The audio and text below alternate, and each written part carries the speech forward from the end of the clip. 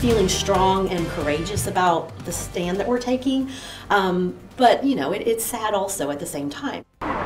Certainly some mixed emotions. New tonight, Oklahoma lawmakers have until the end of the week to meet teachers' demands before schools across the state shut down and teachers walk out. 2 Works U reporter Ashley Holt spoke with a union educator whose personal tragedy only highlights what she calls an unlivable salary. Endings that work. In class today, Miss Wynn taught her 6th graders how to conclude a persuasive essay. I think we're already doing number 1. She says Oklahoma teachers are already acing this lesson. Calling our legislators to action, definitely. But she's worried about what could happen if lawmakers don't take that action by April 1st.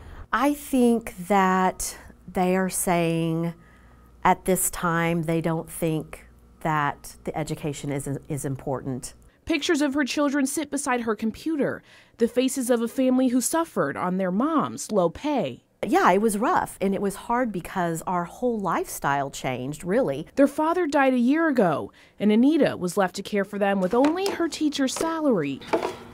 There are days where I have to juggle to pay, you know, the PSO bill this month or whatever. She picks up odd jobs in the district. I do 3 stipend jobs here at the school.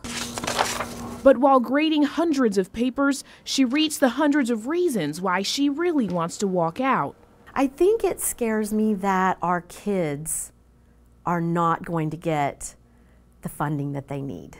The thought brought her to tears at Union's Board of Education meeting. Our state, my state, doesn't value our children and their futures. Wynn says that she speaks with her students about the walkout, and they're prepared to be in school or leave empty hallways. This afternoon, she left her classroom hoping that come March 30th, when the lights go out, she'll be back April 2nd to turn them back on. From Tulsa, Ashley Holt, 2 Works for You.